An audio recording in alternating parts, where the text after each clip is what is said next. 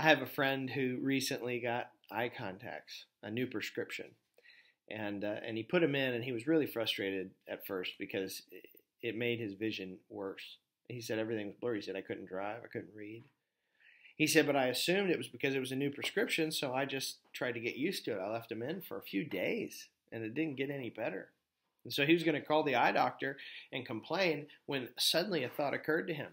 He had a different prescription for each eye, and he wondered if he got them mixed up. So he swapped the eye contacts between his eyes, and all of a sudden he could see clearly, right? The problem wasn't with his contacts. It was with the user of the contacts.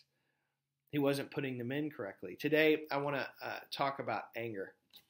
Anger's everywhere right now in our culture. Everywhere you look, people are angry about a variety of things. And anger, I want to tell you, can be a good thing. Anger can drive us to good change, right? A righteous anger handled properly. But anger can also be wrong-headed. We can get angry for wrong reasons, with partial information. And then we can mishandle our anger, and that can lead to devastation. In fact, that can make situations dramatically worse, can rob potential good situations of any good that could come from them. So just like those contact lenses, the user of the emotion of anger must use it properly. And so we're going to do a case study this morning. We're going to look at John chapter 2, where Jesus kind of has his own version of a riot in the temple, right? John chapter 2, starting in verse 13. The Passover of the Jews was at hand, and Jesus went up to Jerusalem. In the temple, he found those who were selling oxen and sheep and pigeons, and the money changers sitting there. Verse 15, look at what he does.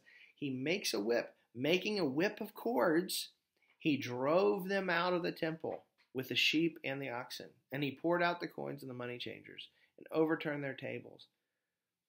And he told those who sold the pigeons, take these things away. Do not make my Father's house into a house of trade. There's no question that Jesus is angry. I mean, for heaven's sakes, he goes out and makes a whip and comes back. Like, this is a difficult image for us to imagine with Jesus, right? We think of him as being this gentle, kind of humble a person, right? And yet here he goes out and makes a whip, and he uses that whip to drive all these money changers out of the temple. He's angry. And so I just want to make a few observations about the anger of Jesus. First of all, when Jesus is angry, it's always justified. It has been said that we should fear the anger of a gentle man. The point I'm making here is that when Jesus is angry, it's not just a random burst of anger. He should be angry. Another observation is Jesus' action in his anger is also always justified. Jesus is not having a temper tantrum here in John chapter 2. He's not overreacting. He's not being overly sensitive. He's not mishandling his anger as you and I often do. He is doing the exact right thing, which makes you wonder, what is it that is so bad about what these money changers were doing? So Jesus' anger is always just. Jesus' reaction to his anger is always just. But man's anger is rarely just. Maybe it's never just. In James chapter 1, verse 19 and 20, James encourages Christians to be slow to anger.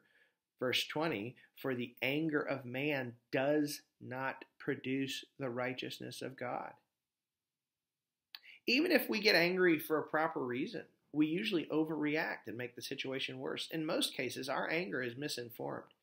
We don't have all the information, or we are angry for selfish reasons, and so we end up making awful mistakes. Why is Jesus angry in John chapter 2? Well, there was a Gentile court in the temple. It was a place where Gentiles could come to pray. This is where these money changers were doing their business. And so in Mark's account of the story, Jesus says in Mark chapter 11, verse 17, is it not written, my house shall be called a house of prayer for all the nations, but you have made it into a den of robbers. Jesus was angry because people were being kept away from God. People couldn't pray, and Gentiles couldn't pray in this court because of what was going on there. And we see this throughout Jesus' story. In Matthew chapter 23, verse 13, Jesus says, woe to you, scribes and Pharisees, you hypocrites, for you shut the kingdom of heaven in people's faces. for you neither enter yourselves or allow those who would enter to go in. Jesus is angry at the Pharisees because they're keeping people from God. In Mark chapter 10, verse 13, people were trying to bring children to Jesus. Look what happens. They were bringing children to Jesus that he might touch them, and the disciples rebuked them. The disciples trying to keep these children away from Jesus. Listen to what it says in verse 14. But when Jesus saw it, when Jesus saw his disciples keeping the children from him, he was indignant and said to them, let the children come to me. Do not hinder them. Are you angry today?